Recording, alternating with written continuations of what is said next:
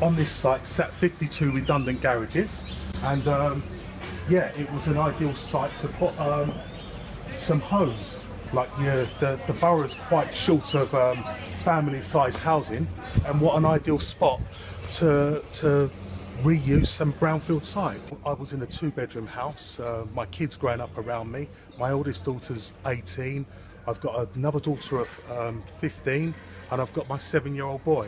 And having them all in one room is a little bit of a tight squeeze. And like mortgages now are very hard to get hold of, with huge deposits that you have to put down. And I just thought something like this would be ideal, like to get up and running a self-build scheme. We went to Waltham Forest College. They learnt basic carpentry skills, they learnt a bit of tiling, they learnt painting and decorating, they learnt how to hang doors, and so on and so forth. But the real skill really comes in when you're actually on site and you've got to do it for real. I was in a property that was full of damp and mould.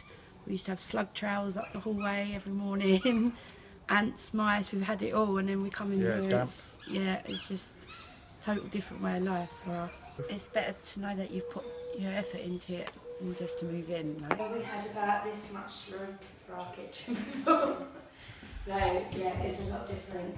And it'll be the first time we have a table and chairs that we'll be able to sit down and eat. It's better than the old house. It is.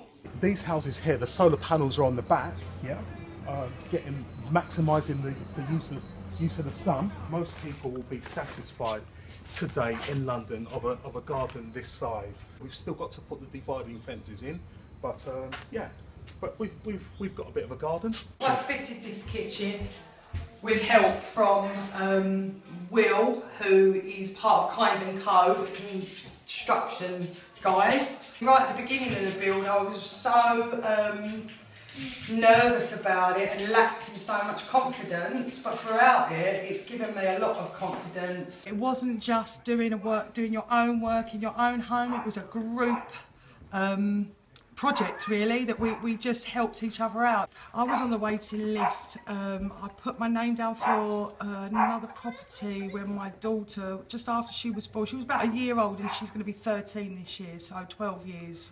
We were living in such a small house. The boys were sharing, which are fine, but their room was tiny. I have shared a bedroom with one of my children for the past 18 years. Energy efficiency was one of the features, yeah. Like, we wanted a high class of insulation so that our heating, our fuel bills will be significantly reduced. Yeah, and we just basically wanted Mark's space. No one wanted to live in a rabbit hutch or anything like that. My hopes for the future is to actually see more projects like this get off the ground, and wouldn't that be good?